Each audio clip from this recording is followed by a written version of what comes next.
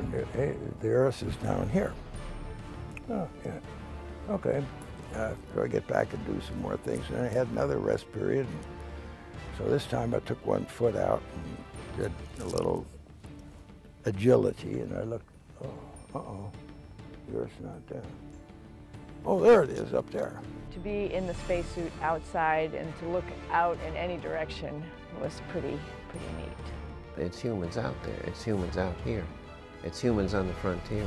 When I opened the hatch, I mean, I had the whole universe in front of me. It was spectacular. Then you sort of poke your head out, flip around, and you take a look around, and you know, it's really a holy moly kind of moment. That was when I first learned, I think, the definition of what it truly is to be alone. Being in space, being in Earth orbit, floating is truly a magical experience. It means an exciting day.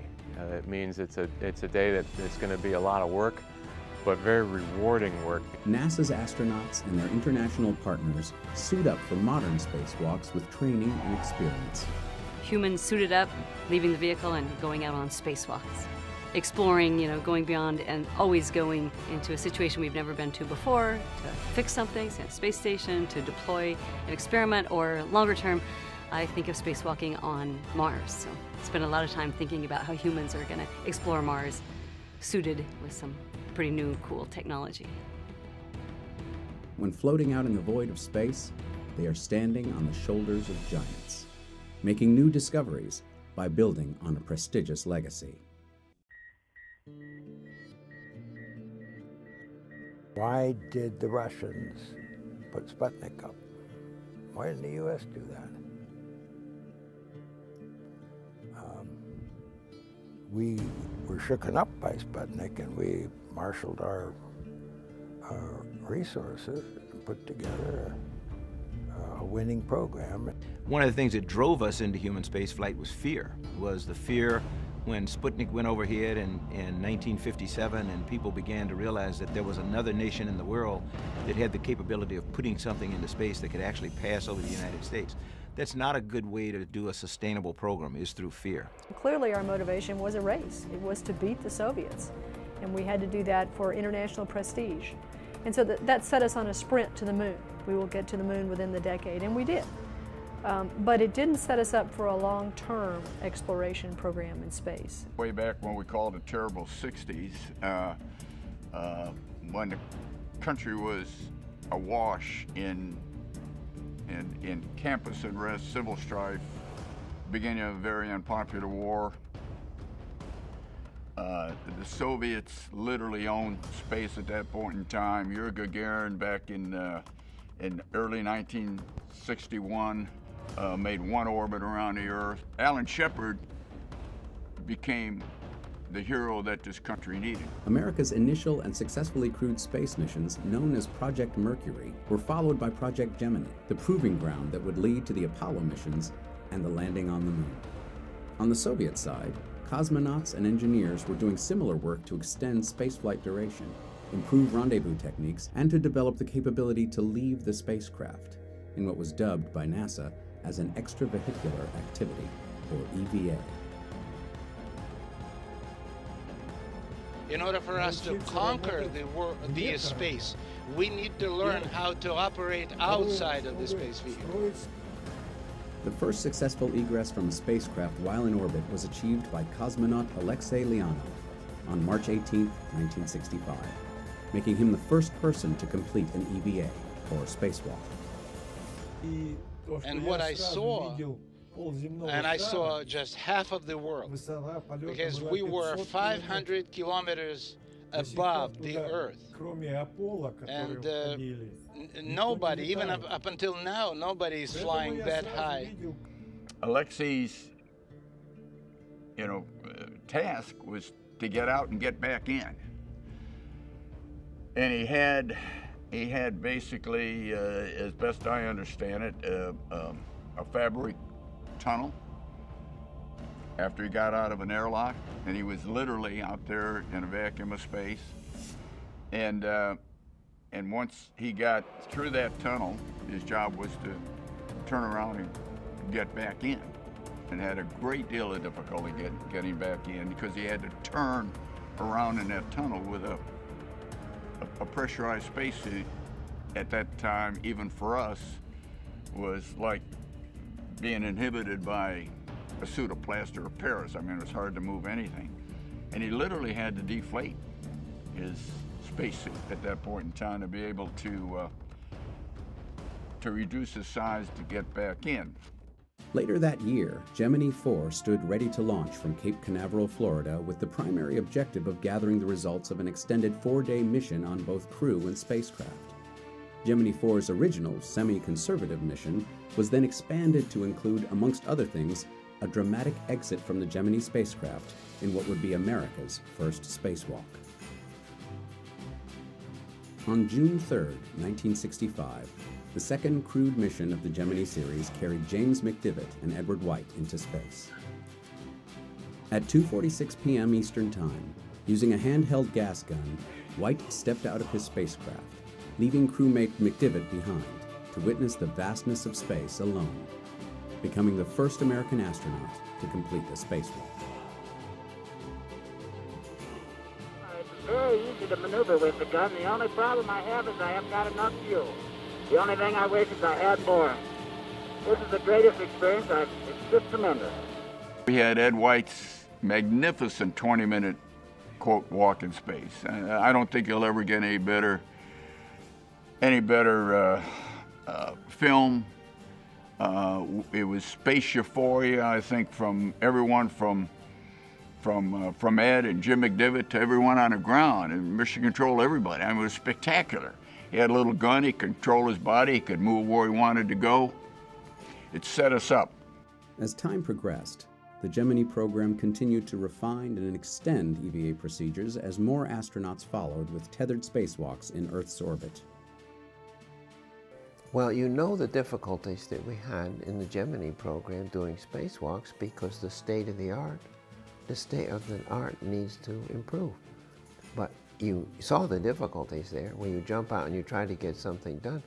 Well, you haven't practiced in the free-fall zero-G condition, and so it's Newton's second law. You push on something, it moves your body instead of getting the work done.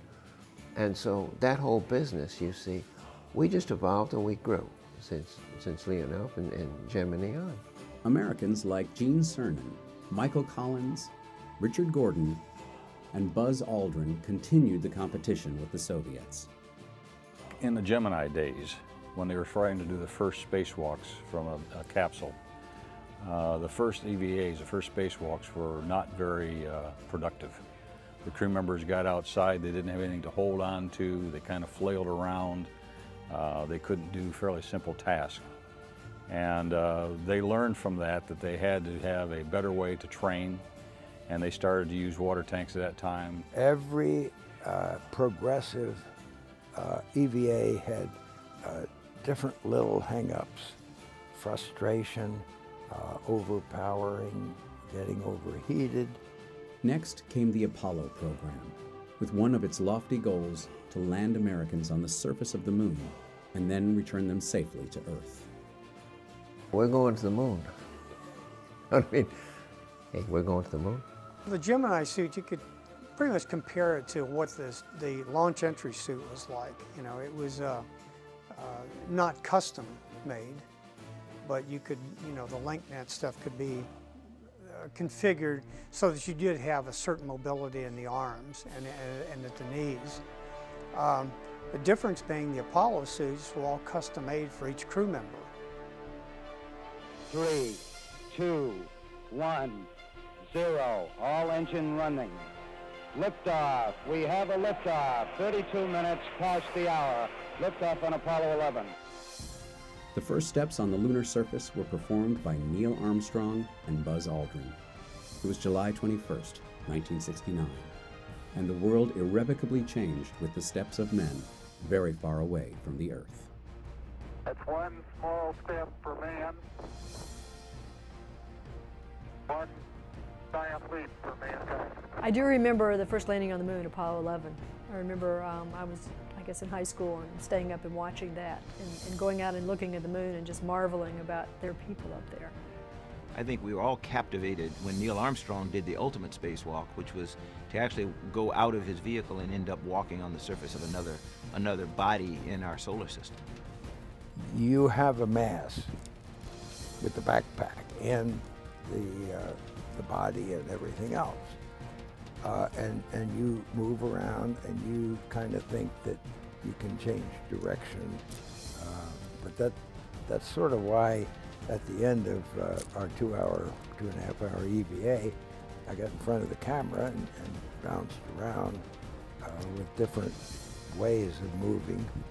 I was really personally impressed with the Apollo EVAs and spacewalks. Can you imagine the first humans to ever walk another planetary body to the moon? So just fantastic. And you kind of see that 2-foot bunny hop.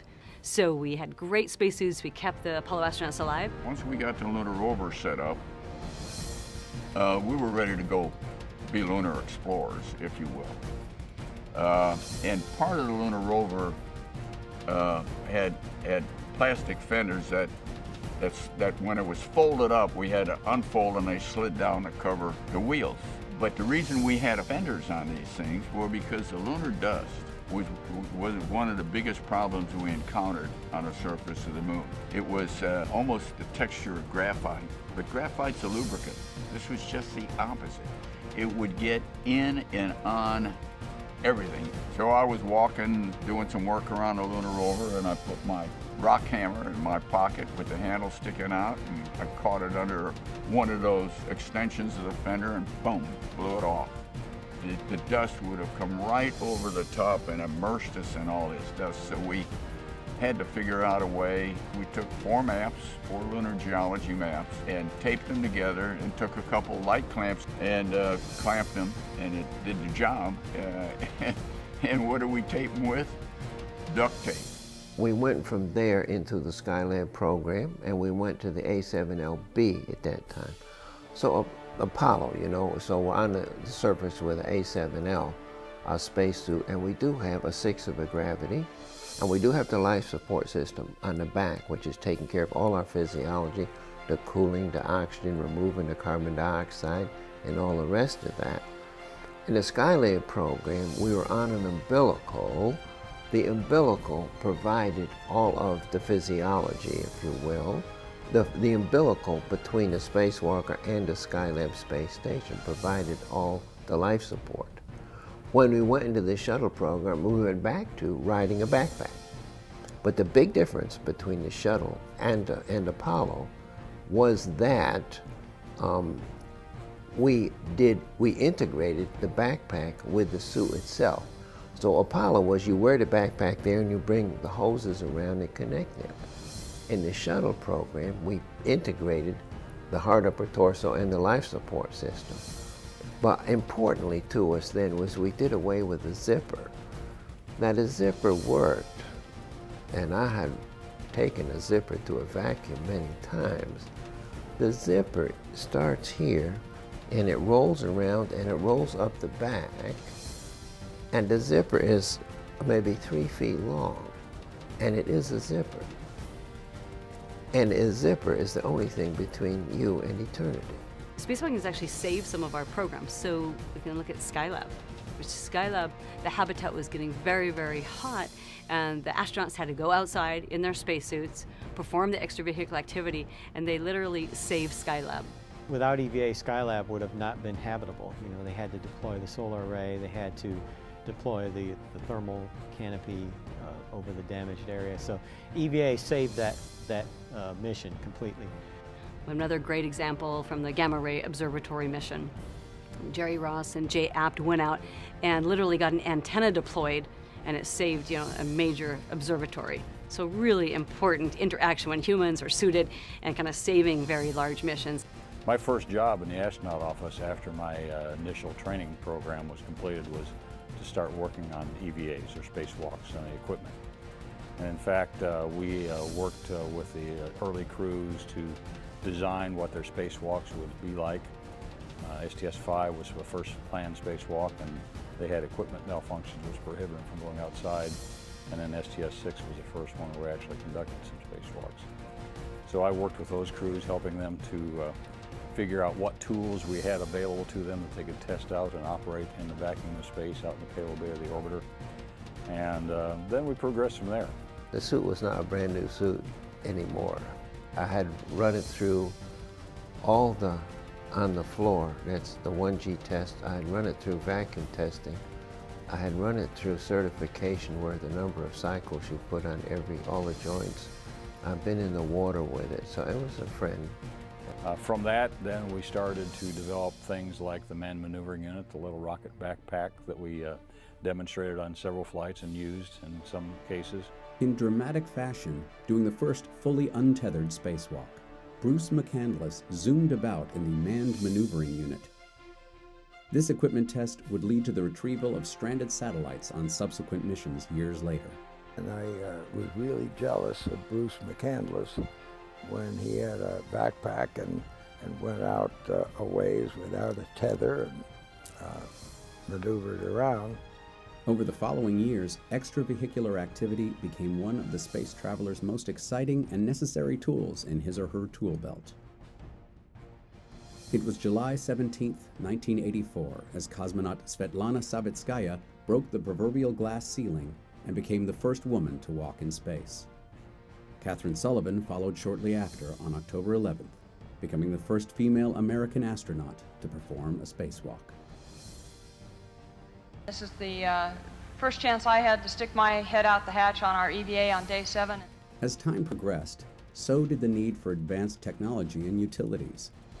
Complicated missions and space program-saving maneuvers are the essence of NASA's extravehicular activity. There was one time when I was on the end of the mechanical arm, it was on the Hubble mission, and I was being moved from one place to another, and you really have no sensation of movement when you're on that arm. It's just so smooth. There's no drag of the water pulling you back, and so you don't really know you're moving. And I was working on the tools. I was putting the sockets on for the next, whatever task I had to do next. And the guys stopped and they said, "You have to look at this. You just have to stop and look." And so I stopped and looked, and we were over the Gulf of Mexico. We could see entire North America, and we could see Aurora up over Canada. And it was just an amazing view. We started to develop little power tools. We developed more wrenches and other kinds of tools that we could use for other types of failures that we identified in the payload bay door mechanisms to remove debris or to disconnect things should they not function properly. From the Apollo program's deep space missions around and to the moon, to the U.S. Skylab, Shuttle, and International Space Station programs, spacewalkers have suited up. On board the spacecraft, you've got today 2 spacewalk crew members who go out, work cooperatively together. They become brother and sister, brother and brother, sister and sister. They learn how to work as a very coherent team. They actually understand each other's moves. They know where they're supposed to be. You've got nowadays a robotic operator who's generally moving at least one of the crew members around on a robotic arm. You've got the IV crew member, the intervehicular crew member, who is, for all intents and purposes, the choreographer, has the whole mission kind of committed to memory, knows when somebody's out of position, knows when somebody's about to get too far away where they can be safely tethered. Back on Earth, in the Mission Control Center, you have the primary person on console that is the EV or the extravehicular controller. In the back room, they probably have anywhere from 25 to 100 people who are looking at data from each of the spacewalking astronauts. They're looking at data from the spacewalk that's actually going on. And then somewhere in the world, like at a place that built the spacesuit, or somebody that designed the procedure that's being done, whether it's in Denver, Colorado, or Connecticut, they're also looking on, and they have their own data that they're evaluating, and getting all that back into mission control in Houston, telling the flight control team, okay, we see this developing, or we see this happening, you need to let the crew know. So probably thousands of people supporting the development of the types of spacewalks that we're going to do, and then hundreds actually involved in the spacewalk on that particular day. It was part of our training to make sure that, even though you might be nervous, try not to show them that you're nervous. Everything had to be laid out perfectly, I mean, from the start, you had your checklist. It was all laid out properly, which pocket every pin went in, even down to where the pocket they wanted their their sandwich put in. It has been the astronauts' mantra to train, test, and succeed. One of the things that astronauts learn to do to look at a situation and don't panic about anything, you'll make it worse, but think carefully, did you do something wrong, and then fix it. Well, the astronaut prayer, which is, please God, don't let me screw this up, that's the first thing. I think the biggest fear that I had, and maybe many astronauts as well, is not that I was going to get hurt, it's that I was going to mess up. Because everybody's watching, you have such a limited time out there to get done what needs to be done, and you really, really don't want to make a mistake.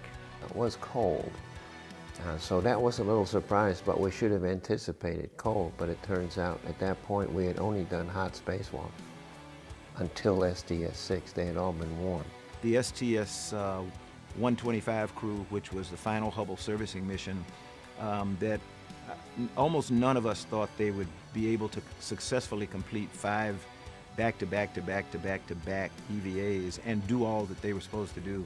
And they not only completed them in spite of obstacles at every turn on almost every single EVA, but they did them superbly and left Hubble in incredible shape. And I think they did a tremendous service to planetary science, astrophysics, and just the field of spacewalks in terms of showing people that if you really work hard at it and you plan it and you execute the way you planned, there's nothing we can't do.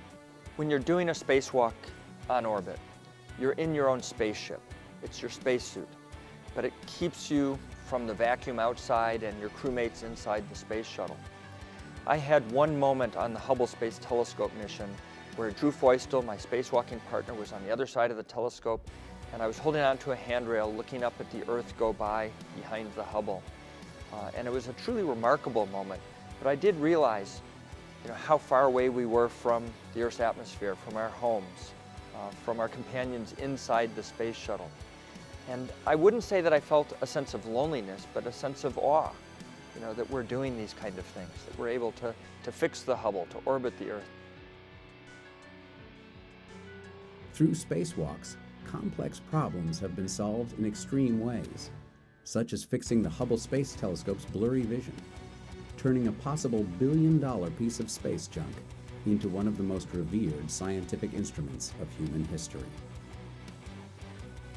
Missions like Hubble tested the mettle of spacewalkers, an elite breed among an already out-of-this-world group of adventurers. Say that on Hubble, it's a very fine motor skill, tuned in, very close in, a lot of hands work.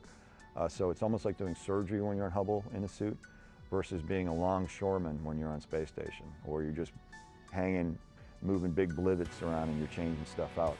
And that tradition continued with the Wall of EVAs, which built the tremendously successful International Space Station. It's been 50 years since NASA's first EVA, when Ed White went out on Gemini 4. We've come a long way since that first one.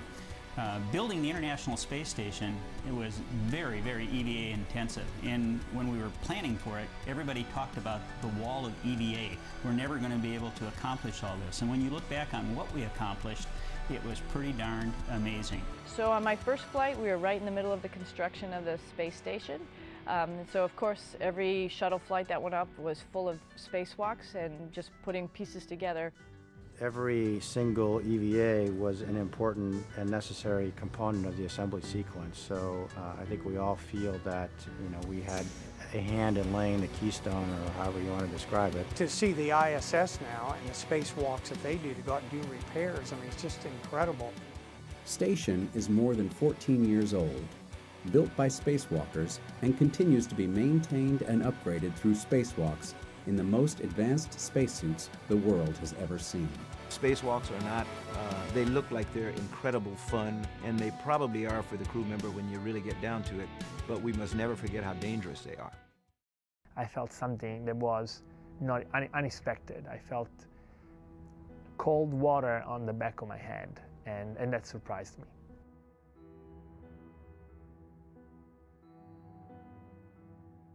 I contacted the ground, which is the first thing you would do when something that you're not expected comes up. So I asked Houston for advice. I said, I feel water in my helmet, but what it feels like a lot of water.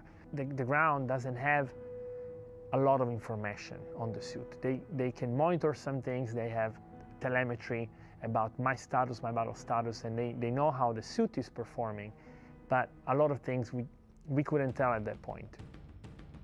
Is the water increasing in my helmet, in the back of my helmet? I couldn't tell.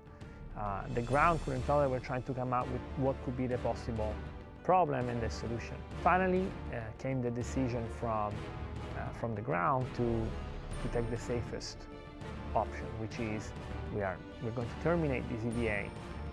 Chris and Luca, just for you guys, based on what we heard with Lucas saying that water is in his eyes now and it seems to be increasing, we think we're going to terminate EVA case for EV2. And so when they told me, okay, Luca, you're going to travel back to the airlock and Chris is going to clean up and then follow you, that's what we did. And I started translating back to the airlock. I had to go upside down and translating with my head towards the ground. And it always happens, a lot of things happen at the same time. The sun went down at that point. You go to zero. Darkness, no visibility, and cold. And at the same time, the water sloshed around my helmet and it covered my eyes and my nose and my ears. So all at once I was isolated, both being outside in my spacesuit, but I was also sensorily isolated. I couldn't see and I couldn't hear, and I didn't quite know where I was, how to find my way back to the airlock. At that point, it was obvious to me that I needed to go back to the airlock by myself and do it as fast as I could, because I could still breathe through my mouth, but I didn't know how much water was in the helmet, and I didn't know if there would be more water in the helmet. Thankfully, we spent hundreds of hours underwater in the neutral buoyance lab learning the configuration of the space station and learning how to use our spacesuit, learning how to navigate. And so using that experience and using my knowledge of the suit and everything I had with me, I was able to find my way in the dark, in the blind, back to the airlock. Once I found the airlock though, everything became a little better, because once I opened the thermal cover, the airlock is illuminated, and that made a huge difference, because now I knew where I was, and I knew I could get inside by myself. And the end of it was that at that point I had no communication whatsoever. I couldn't hear anything. I couldn't talk. My ears were filled with water. But I was looking up, and as soon as they opened the hatch between the space station and the airlock, I saw my crewmates, and the look on their faces, they were so worried and so relieved at the same time. And they pulled me out, and as soon as they could, they deflated the suit and unlocked the helmet, and the look on their faces and seeing their faces was a very happy moment for me. I felt so relieved and so happy that they were all around me. Today, the International Space Station is being used as a proving ground to conduct the research and test the technologies that will take humans beyond low Earth orbit and deeper into the solar system than ever before, to the area around the Moon, to an asteroid, and on to Mars. We will pioneer space, not just to visit, but to stay. We're going to migrate out over the next 5 to 10 years into repositioning humanity in lunar orbit. So we will spend most of our time orbiting the Moon and doing more technology development, but learning basically how we operate in a low gravity or no gravity environment, because that's the way it will be when we go to Mars. Mars's gravity is less than Earth's.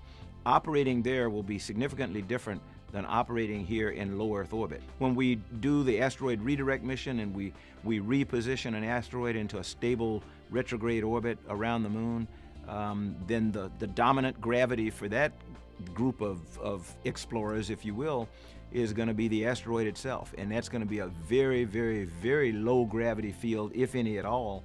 So we've got a lot of development of tactics, techniques, and procedures. You never know when you build a piece of hardware. The guys back in the 70s, and gals, that built and designed and tested the original EMUs, which we're still flying today, by the way. The life support systems are still the original life support systems that we had 30-some years ago. You never know where that hardware is going to end up. To see that suit, you know, To see it go on over the decades and into we never planned on hundreds of spacewalks. And the key thing there is in structural integrity is you identify weakness before failure. From here, NASA engineers, technicians, and astronauts will figure out new ways to overcome the next set of challenges. We decided to orbit the Earth a lot instead of going deeper into space, and now I think it's time for us to take that step beyond orbiting the Earth and moving on. We don't have the same momentum we had when we had an enemy that we were afraid of. So we are not in competition as much as I think we need to be in cooperation with other nations in order to move all of us forward and out into space. Mars is really extreme, which is the great part about it. It's challenging. So when we get to Mars, you're going to need to be provided your life support and pressure with a spacesuit, but it'll have to be really something new in terms of to be very lightweight, be very mobile. We don't really have a locomotion suit. We have spacesuits for the vacuum of microgravity. So you're weightless, which is great, but that's a very different environment. Now when we get to Mars, we have gravity, 3/8 gravity, so we're bipedal again. So we're going to be walking, bending, or going there to search for life, looking for fossils and digging things up. So you really are an explorer. So it is akin to Lewis and Clark expedition and exploring and moving out into the west. It's really the next frontier. For anyone who goes on another EVA stroll back on the moon or on Mars, and we'll do both one day, I know that'll happen, take duct tape. We are currently further along than ever before in human history on our journey to Mars.